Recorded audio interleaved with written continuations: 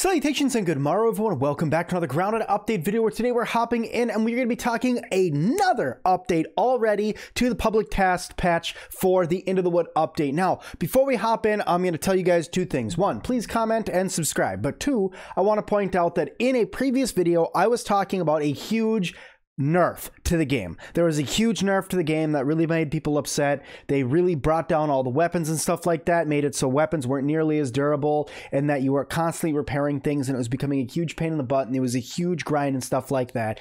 In this patch, they fixed that. They didn't up the damage a lot again, but they fixed the durability problems. They fixed a lot of the grinding problems. They fixed the amount that it's going to take to do things. So absolutely fantastic job from the development team coming through, listening to the community, saying you went a little too far, bring it back a little bit.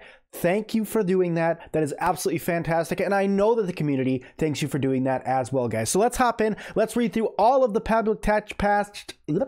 I totally failed talking there, but let's read through these notes and then let's get into Grounded and check out some of these changes, shall we? So, okay. So first thing it says here is that they fixed a crash related to grid building, fixed a crash related that could happen when hot deposit, fixed a crash related to creature audio loading, fixed a crash related to closing the map. So these first four are all about fixing crashes, which is absolutely fantastic. Nobody likes it when the game crashes. That always sucks whenever you're sitting there playing and all of a sudden you're out. You know, nobody likes that. So thankfully, we got that fixed. Okay, ladders no longer adapt strange rotations when being added to existing grids. So if you're grid building and try to put down a ladder, all of a sudden it was kittywampus. Yeah, that's not that way anymore. SSX no longer randomly hitches. Termite King pathing improved. So the Termite King has received two upgrades here. Three upgrades, I'm sorry. Termite King will no longer also waits to attack while their smaller termites are around, and the Termite King walk animations are no longer really fast. So the Termite King is being adjusted ever more, getting polished ever more, making him look that much cooler, making him be able to do that much more, fight that much more, and just look like that much cooler of a monster in the game for us to fight. Larger bugs should get stuck in terrain less. This is good. This is particularly for the Black Ox Beetle. It was getting stuck a lot, making it easy to cheese. There's going to be a video about the Black Ox Beetle coming out a little bit later on today, so I hope you guys will hit the like button and make sure you guys subscribe for that one as well. Let's see. Photo mode. Photo models in data tab display correctly. Sweet.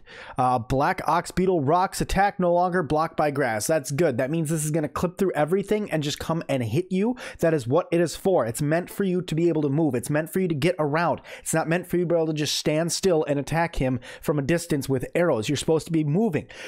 Because what would happen is he would get stuck somewhere, and then he would sit there and throw rocks at you, but he wouldn't be able to hit you with the rocks because they get stopped by grass. It was a way to cheese him. It was a whole thing, but thankfully they fixed that. All right. Burgle will no longer offer chip sleuth quests to players that have already completed. That's good. The UI will no longer incorrectly imply the bombs can damage tier 2 and tier 3 resource nodes. Burrowing creatures no longer show their name when the player looks at them. The hedge cutscene works perfectly for clients. More on that also in a video today because we are going to be covering how to unlock the scanners today. Fixed a few science placements. Building customization camera placement has been improved in certain scenarios, and beefy smoothies can be crafted in creative mode with all recipes unlocked and free enabled. All right, now we have some balance changes and improvements. These are the big ones that I was talking to you guys about that a lot of people are, well, excited for because it fixes the nerf. So let's read through them here. Coltana animations have been updated. We'll show you that in a second. Coal sizzle damage has been increased. Perfect. Ammo radio supports paging now that there are more than 8 arrow types.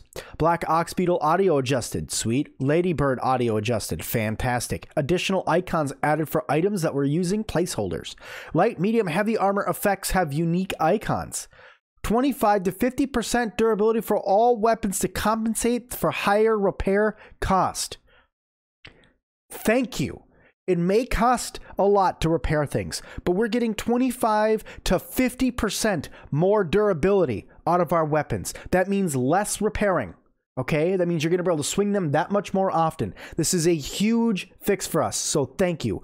World mode now implies a 25% durability penalty instead of a 50% durability penalty.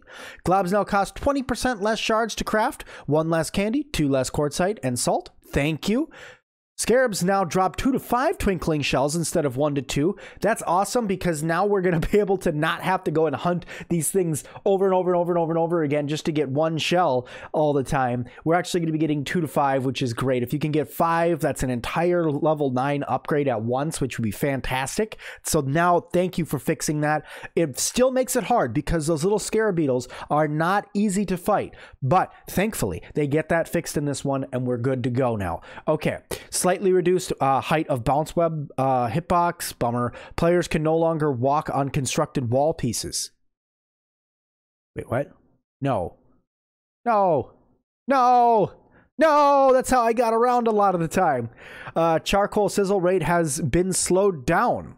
Remove base green thumb chance while growing normal mushrooms in the garden. Pupas hanging from the ceilings can be knocked down like berries from the hedge. Yes, pupas hanging from the ceilings now properly respawn. Termite delight meal added to the word pile cookbook. We'll talk about that in just a second. Fall damage no longer affects durability in any way.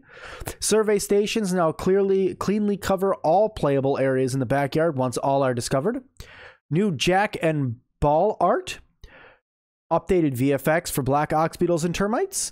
Additional terrain polish in the upper yard. Fantastic. Additional locations to discover in the upper yard. Additional item statuses or item icons and updates to status effect display, the backpack, and the statuses tabs. So lots of really cool things. Let's hop into Grounded and let's check out some of these things, shall we? All right, so here we are in Grounded.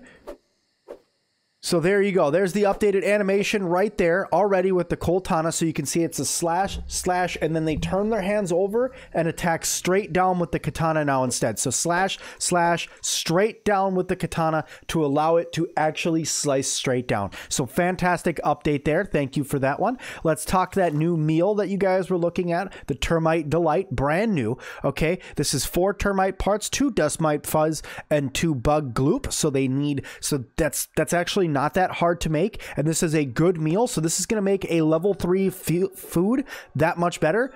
And what this does give you is it allows you to have faster rock harvesting speed and faster grass harvesting speed. So for the builders out there that are looking to gather, or for quartzite gathering, as well, when you are going down into the anthills and you're looking to harvest quartzite, you're going to harvest it that much faster. Pebblet harvesting for making foundations.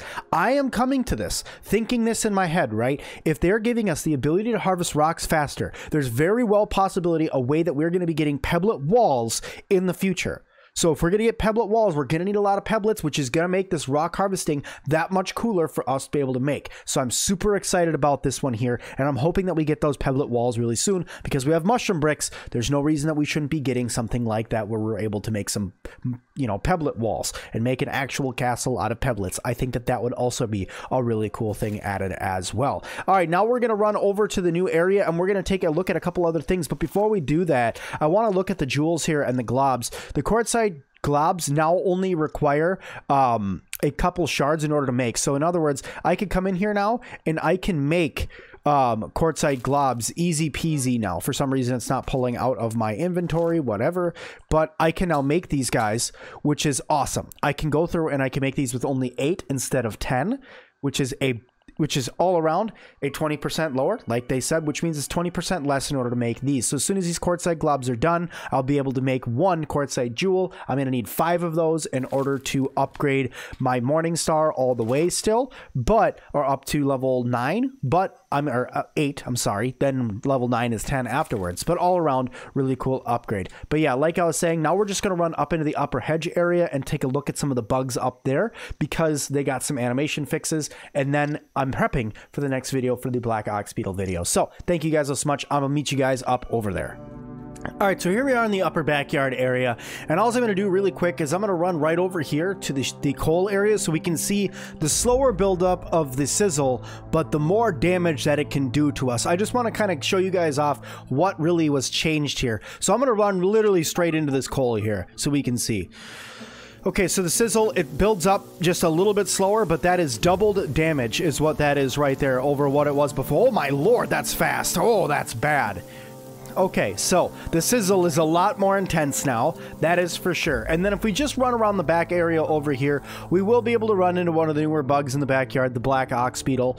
And then we're going to just kind of check out some of its new moves really quick, and then we'll leave the video there. Alright, so we found our black ox beetle buddy, and he is not happy that I am here even in the slightest. So here he is. He looks really, really good. Here's that rock attack. Or no, that's a charging attack, sorry. The charging attack looks the same as the rock attack. Wow, he just keeps going until he runs into something. There's the rock attack. Ooh, it still bounced off a rock on the ground, though. That's a good ad. Ooh, you got a lot of health. Ooh, you hurt. So the black ox beetles are crazy hard, especially when you get yourself a ladybird larva in there attacking with you. Ow, that hurts. But yeah, so the all around the black ox beetles, they look better, they look more polished, they look more dangerous, and I cannot wait to fight them in the future. But guys, that is all the time I have left for this video. I hope you guys liked it. If you did, hit that like button for me. Let me know you guys want to see more. Also, please don't forget to subscribe today and leave me a comment down below if you guys found this video helpful. It really does help out the channel, and I really cannot thank you guys enough. So, thank you guys so much, and I'll see all of you guys in the next one.